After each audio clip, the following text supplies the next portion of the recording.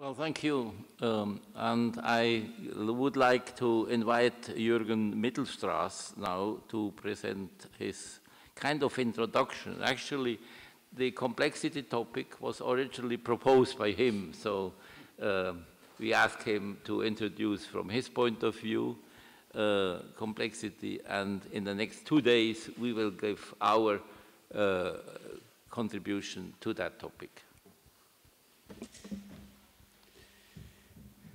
Mr. President, Chancellor, dear colleagues, let me begin our plenary meeting with some considerations concerning some concepts that belong to the basic terminology of science, but which are not used in everyday scientific work, such as the concepts of natural law and causality.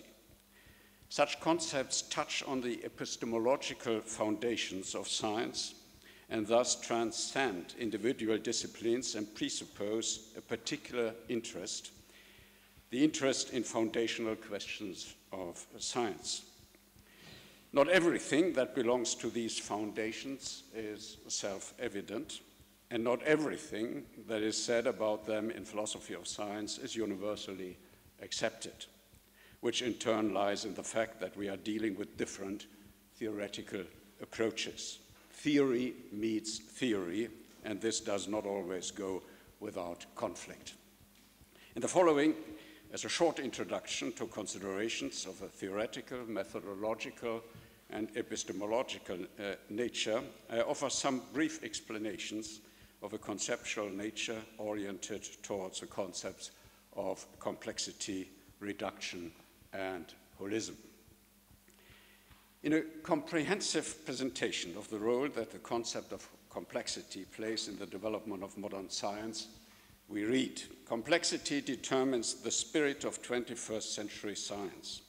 The expansion of the universe, the evolution of life, and the globalization of human economies and societies all involve phase transitions of complex dynamical systems."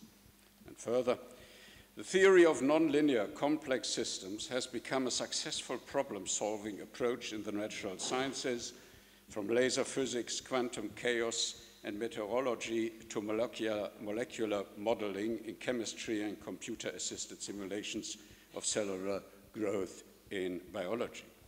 On the other hand, the social sciences are recognizing that the main problems of mankind are global, complex, nonlinear, and often random too. Linear thinking and the belief that the whole is only the sum of its parts are evidently obsolete. In fact, complexity has become not only an important topic, but also the key to scientific explanations in all areas of science. This does not necessarily mean that conceptual clarity has been achieved in questions of complexity. For the concept of complexity displays different scientific meanings depending on the area to which it is applied, even while the basic meaning remains constant. Are the concepts used in different disciplines similar? Or may a phenomenon be, for instance, biologically complex but physically not? Does the fact that some problems are in principle unsolvable for reasons of complexity due to limited time and computational power pose a problem for scientific practice? Shall our practice just ignore problems we cannot currently handle? Or can science render apparently complex systems in simple underlying theories? Furthermore, is there a difference between complex and complicated, such that some complex systems are not actually complicated, even though all complicated systems are indeed complex? In general, again, complexity has become an important area of research in many disciplines in the last decades. For instance, the complexity and the ensuing unpredictability of weather systems has been known for a long time, and theoretical tools to master complexity have been developed in biology, where the apparent complexity of organisms has been used to argue against evolutionary theory, as well as in economics and social theory, where so-called complexity theory aims to help us understand systems which appear unsystematic. As to the distinction between complexity and complicatedness, the greater the number of objects and relations of a system, the greater its complexity. Complicatedness depends on the inhomogeneity of the object area. There can thus be systems of high complexity, but small complicatedness, for example, organic molecules composed of numerous elements of few different kinds, whereas high complicatedness as a rule leads to complexity, for example, organisms. No wonder that the theory of complex dynamic systems in which cause and effect connections are nonlinear, for instance in the motion of more than two bodies under the influence of gravity, is currently becoming ever more influential, especially because of its many applications. Another example, the prediction of the developments in the weather.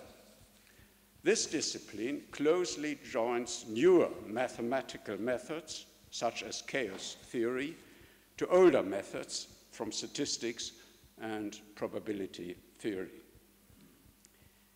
In as far as the reduction of complexity is done in explanatory intent, this is achieved especially by model building. Models serve to simplify complex structures and to visualize abstract structures.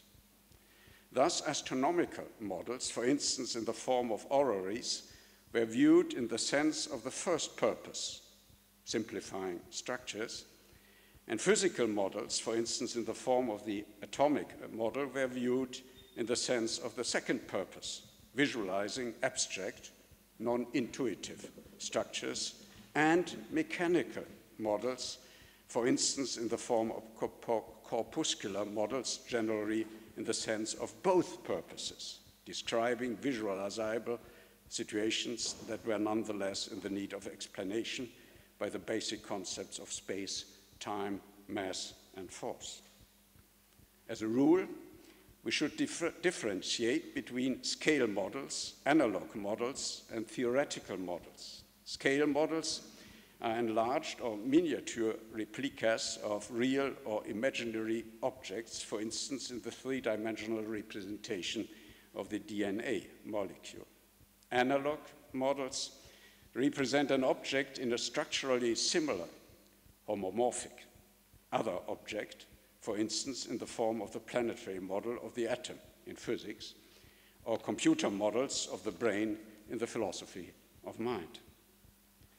Theoretical models consist of a set of assumptions and equations with which the essential properties of an object or system are to be grasped. For instance, in the intuitive case, in the form of Bohr's atom model or of billiard balls models in the kinetic theory of gases.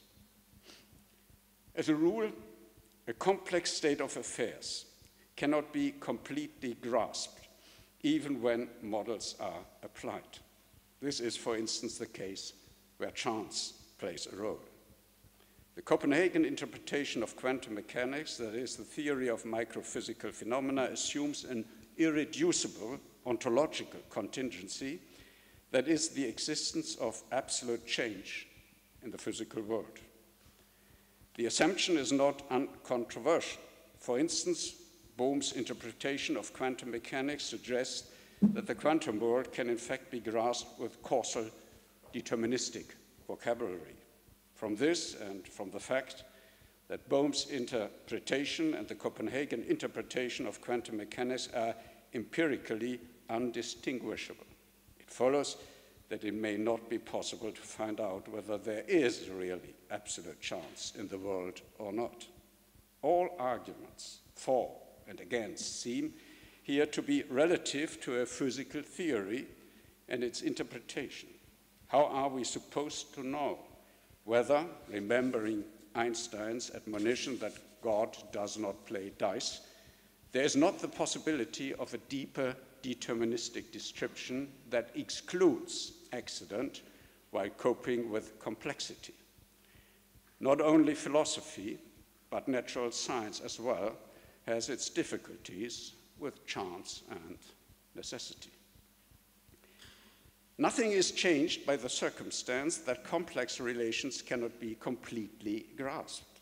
This can in turn be elucidated under the concept of predictability. Even in a deterministic world, there are limits to predictability. Two reasons can be given in support of this. First, deterministic chaos. This refers to the strong dependence of a system's states of affairs on the magnitude of defined parameters. Since the magnitude of these parameters can never be known, the prediction of system states of affairs is bound by uncertainty, which translates into a range of different developments in chaotic systems. Second, the problem of a Laplace's demon. This label, created by Dubois-Reymond, refers to a fictitious superhuman intelligence which, under the assumption of a stable, closed, and all-determined system, typical for a mechanistic worldview, knows all initial conditions of all possible movements and thus can predict the location of any particle for every point in time. Now, quantum mechanical systems, in contrast to relativistic physics, where differential equations describe deterministic systems with regard to their state variables, are non-deterministic with regard to conjugate variables such as position and momentum. Rather, they are statistical, that is, incalculable, even by Laplace's demon, an implication confirmed by recent developments in physics. But whatever holds for a deterministic world also holds for a complex world and its reductions.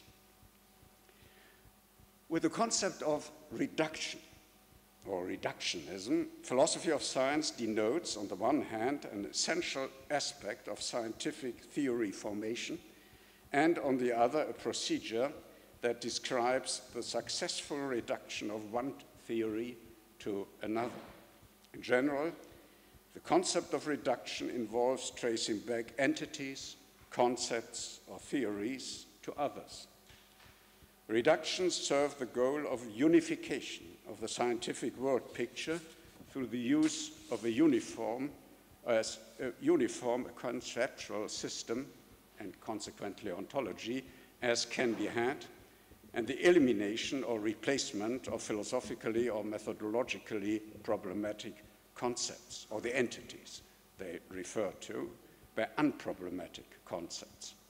Examples are the reduction of phenomenological thermodynamics to statistical dynamics, the reduction of Mendelian genetics to molecular genetics, and the ontological reduction of psychological processes to physical processes via theory reduction of psychology to neurophysiology.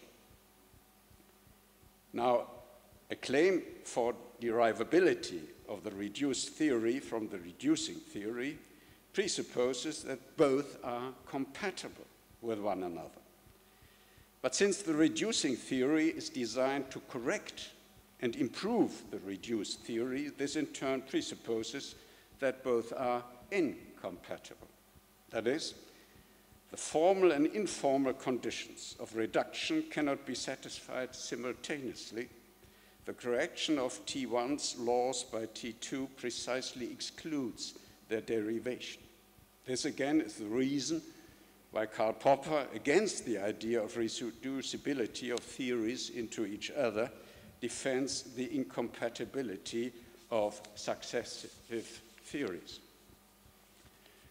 Now, compared to the approaches represented in the program of reduction, analogies display a weak form of a relationship between entities, concepts, or theories. Here, the point is that the connection can be materially different, but formally the same. we should distinguish between structural and functional analogies. If the correspondence of particular relationships among the elements of a system with one another is reversibly unique to those among elements of another system, without there needing to be a correspondence between the elements themselves, we say that both systems agree partially in their structure or that a structural analogy holds between them.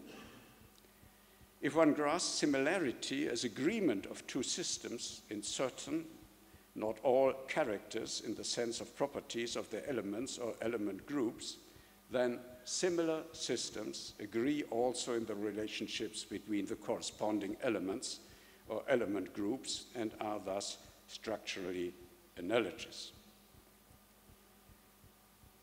The line of thought pursued here in the case of the concepts complexity, reduction, and analogy lead in the philosophy of science to a position that on the one hand turns against the reductionist program and on the other hand represents the attempt to do justice to the actual complexity of scientific objects, concepts, or theories in a different manner as well, namely in the sense of a unity to be regained, a holistic unity of disciplinary and transdisciplinary explanations. Under the designation holism are to be understood methodological approaches to the explanation of conceptual or empirical phenomena that take their point of departure from a holistic point of view. Conceptually or methodologically, the issue is in particular the distinction between the part-whole relation and the element relation, since wholes are understood as compositions of parts, but not merely as the sum of their parts. This is the cause because the relations determining the composition make the whole an independent unity whose qualities cannot be completely traced back to the qualities of the parts.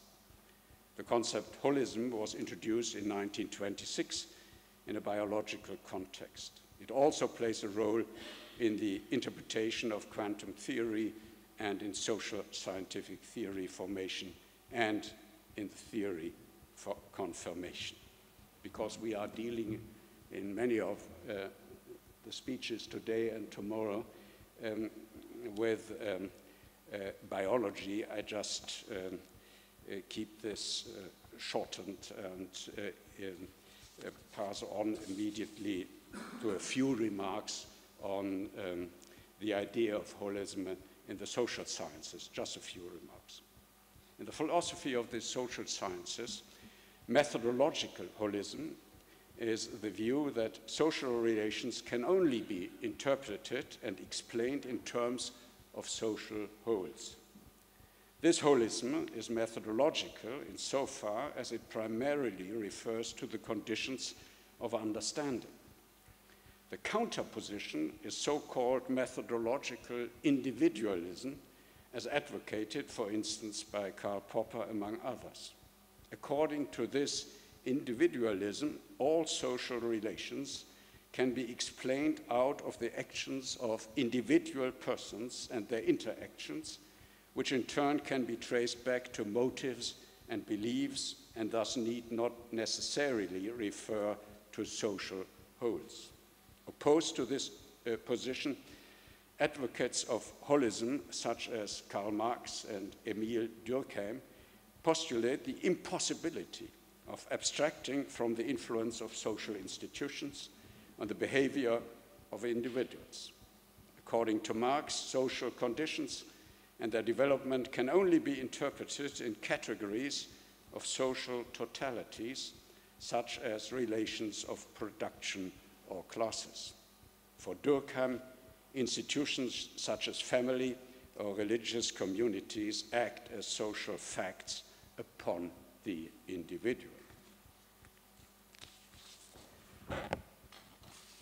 As an aside, let me remark that holistic approaches lead to the concept of emergence, insofar as it is the system properties that give us information about the behavior of the system. These properties are in turn emergent. Emergence says, again, that it is impossible to use characteristics of elements and the interrelations between these to describe characteristics of ensembles or make predictions about them. The core element of a strong emergence thesis is a non-derivability or non-explainability hypothesis of the system characteristics shaped from the characteristics of the system components. An emergent characteristic is non-derivable. Its occurrence is in the sense unexpected and unpredictable. Weak emergence is limited to the difference of the characteristics of systems and system components and is compatible with the theoretical explainability of the system characteristics. Weak emergence, in turn, is essentially a phenomenon of complexity. Here, too, our considerations return us to the concept of complexity, which is, from the perspective of philosophy of science as well, the key concept of the modern development of science, and points to the future, possibly also to the limits of scientific progress. Thank you very much.